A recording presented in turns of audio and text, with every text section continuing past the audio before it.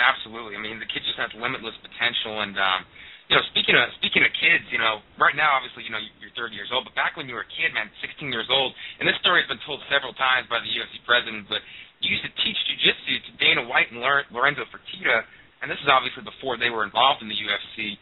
What was that experience like, and how surreal is it now to have those guys as your bosses in the largest MMA organization in the world?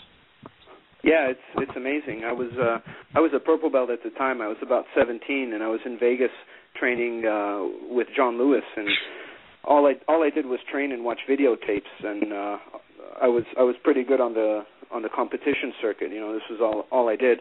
So John was coaching Frank, Lorenzo, and Dana at the time, and since it was the three of them, he had asked me to come along, to help out, and I went along. I wasn't really sure who they were. I knew they were kind of big shots, so to speak, but I guess I didn't really understand the scale of it. So I helped them out for about a 3-week period. I think it was in the year around March 2000, and then around 6 to 8 months later, I heard they purchased Zuffa. I heard they purchased UFC. So it was very interesting. Yeah, I mean, that's just crazy, man. And with that said, and this is probably caused some controversy, this question here, but when Dana and Lorenzo rolled back in the day, who got the better of who? They were all kind of starting at the same time. Dana had come from a bit of a boxing background, and I'm not 100% sure, but I believe Lorenzo started doing some cross training in the striking a little after that. But they were all almost equal at that stage, but they were still just trying to grasp the basics.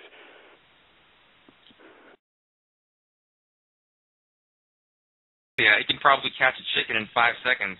Like, when Rocky, when he was chasing after the chicken, trying to catch the damn thing, and Mick's out there screaming, crap thunder and piss lightning, or I don't know what the hell he was saying, but Clay Guida can catch that damn chicken in a second. He just, boom, the chicken's right in his hand. He's throwing it up there on the grill, frying the damn thing, selling it to the Colonel over at KFC.